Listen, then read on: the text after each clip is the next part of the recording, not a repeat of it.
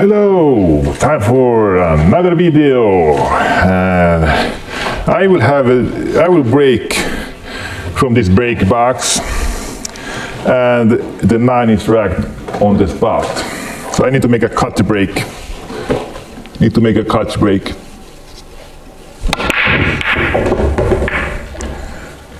Oh, and I scratched in the corner. Let's see what I can do here. Here the 4 ball is really bothering me. I don't like where the 4 is. I want to remove it quickly. I could of course make the 5 in the side. Yeah, I'm going to make the 5 in the side. I can travel short from the 3 to the 4. Make the 4 in the side, and then the 5 is over there. So I'm going to do that. Just make the 2 in the side pocket. And then just travel short from the 3 to the 4. I'm using just pure left spin here. Pure left spin. Just roll in the balls. Let's make it easy.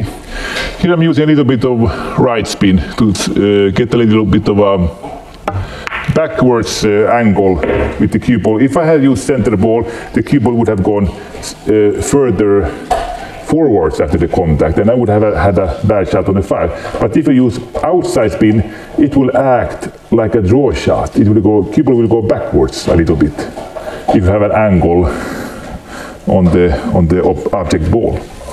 That's a good trick you can do to change the angle without using a draw shot. Because when using a draw shot, it becomes much tougher to control. So much easier to control with outside spin and shoot soft. Use a slow roll shot with outside spin. Okay, now I want to, here's a tricky position because normally people go 2 rails for the 6. If they come too short, they want to stop here on the 6. But if they stop too short, they will need to make the 6 in the side. But the 8 is in the way of position play. You can't have good position play. And also the 9 is in the way of position play if you want to go 2 rails for the 7. That's a bad shot selection to attempt to make the 6 in the side, because you might come too short. So instead I want to go play with the cue ball 2 rails, stop several on this side of the 6. You have many more options of position play for the 7 if that happens. But if you stop here on the 6, you are going to run into the 8 or the 9 if you attempt position play for the 7, and then you lose the game. You much rather want to be on this side of the 6. So that is what I'm planning to do. There's also another alternative to intentionally run into the 7, push the 7 in front of the side. Then the problem is solved. Okay, so actually I'm going to just go with the cue ball this path. Either I miss the 7 or I push the 7 closer to the side to make it easier. So the odds are bigger if I just go for both alternatives here. Either play position here with the cue ball or hit the 7 with the cue ball, push it closer to the side. Okay, so I will do that. 2 rails with the cue ball, go close to the 7. Now I missed the 7. Yeah, because I attempted to stop here with the cue ball, I didn't come too short on the 6. And now I can just barely draw back the cue ball, have perfect position on the 7. But if I had attempted to stop here in front of the 6, and because I shot that too soft, I came too short, I would have ended up over here. I would have a bad shot on the 6. But now because I attempted to come to this side of the 6, and I came too short, I still had a good shot on the 6. Even when I played it very badly, I still had a great shot on the 6. So that's what you want to do. You want to maximize your chance of winning by just admit to yourself that you can't really play perfect every time. You need to accept that you need to find out how to play when you play your worst game. That even if you mess up really badly, you can still run the table. And that's exactly what happened to me. I played it really badly. I wanted to stop here. I stopped way too early. I could still make the 6, and it is not a problem anymore. Here I'm on the 7. Here's a problem that the 9 is in the way for position play, because normally you go 1 rail, 2 rails up here for the 8, but you might get snookered behind the 9, so it can be quite dangerous. It can be really dangerous here. Many players also want to come short.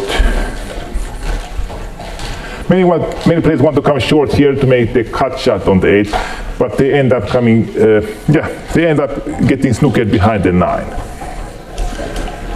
So that's something you also don't want to do. What you want to do here is, you want to go far with the cue ball, over here. You want to stop, you can stop somewhere here. If you stop here on the 8, you can still make the 8. If you stop short here, you can still cut the 8. Because if the cue ball is close to the 8, it is much easier to make it. But if the cue ball is over here, very tough to make the 8 in the cut shot. So I'm also, when I want to come far, when I want to go far with the cue ball, it will avoid getting snookered behind the 9, because it will have enough speed to pass the 9 and be out in the open here to easily make the 8. So I want to shoot this shot with enough speed, and also because the balls are clean, you can afford to shoot hard into the corner without it rattling in the jaws of the pocket. You can only do that if the balls are super clean, like now. So that's what I'm going to do. So that's the best choice to make. I want to go far with the cue ball out here in the open, because then I can easily make the 8 without worrying about getting snookered behind the 9. Okay? So here I use low right spin. Low right spin.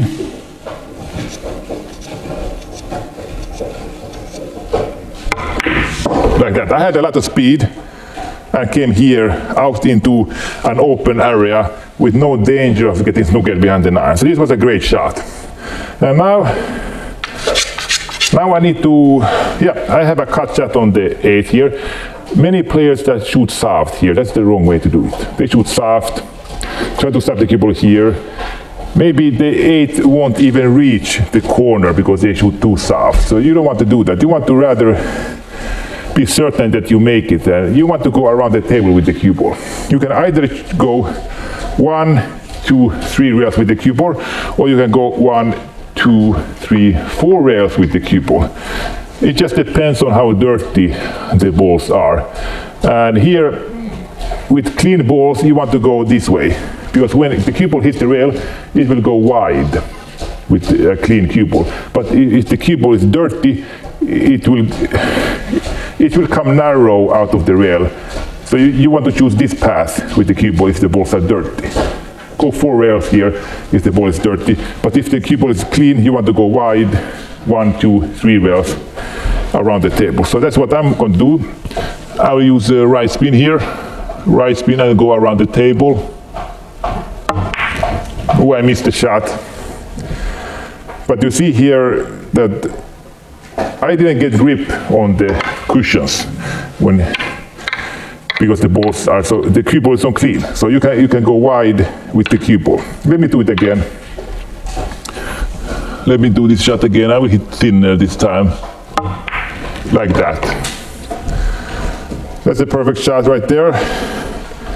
And I came into the angle for the 9. And the final shot, never choke the cue on the 9 ball. Here, I'm going to shoot. Many players think that this is a 100% shot. It is not a 100% shot. So you want to plan ahead. What happens if you miss a shot? What happens if you miss? You hit it too thick. 9 ball will hit the rail there, come out here. So, and the cue ball is going to come out here, okay? You miss the shot, opponent will get the 9 here, cue ball here. That is what you want to avoid. So you want to shoot this shot softer. If you miss a shot, 9 ball will hit the rail there, stop somewhere here, cue ball will stop somewhere here. Opponent doesn't have anything if you miss a shot. So I'm going to use the correct speed to enable that possibility. Stop the cue ball somewhere close here to the rail. Okay? I use a little bit of left spin, just a hair of low on the cue ball. There you go. With the left spin, the cue ball goes more closer to this rail. Okay, what happens if I had missed the shot? 9 ball would have gone here. Up here, cue ball, yeah, somewhere over here. Opponent doesn't have anything. But if I had shot that harder, 9 ball would have hit the red there, cue ball would have had more speed on it. Opponent would have got a shot like this in the side if you had missed. So never be 100% certain that you are going to make the shot, because if you don't make it, the opponent is going to make it very easily. So I'm going to miss this shot on purpose now, just to show you what happens. I will miss it on purpose, the correct way. This is the correct way to miss the 9. You see, opponent can't make the 9 anywhere, because you use the correct speed on the 9 ball. Opponent can't make the 9. And here I'm going to shoot it the wrong way. I'm going to shoot this shot the wrong way with more speed on the cue ball and miss the shot. Okay, you see? 9 ball is out in the open. You see? Almost a perfect example here. Easy to make the 9 in the side. So that is something you want to avoid when you are on the final 9 ball. Imagine what happens if you miss the 9 and try to prevent the opponent getting an easy shot like this. So shoot with the correct speed and imagine what happens if you miss the shot, okay? So this is the end of the video. I will see you next time. Goodbye. There's nothing else in life than pool. Play pool.